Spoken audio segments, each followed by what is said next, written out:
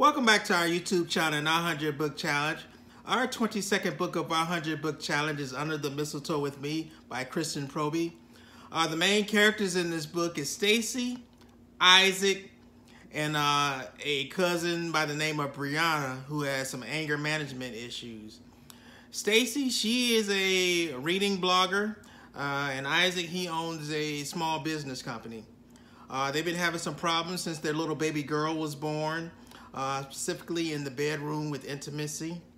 So he decides to send his wife Stacy a text, flirtatious one, out of the blue. Stacy, she didn't think that text was for her. She had some hard time trying to interpret that text.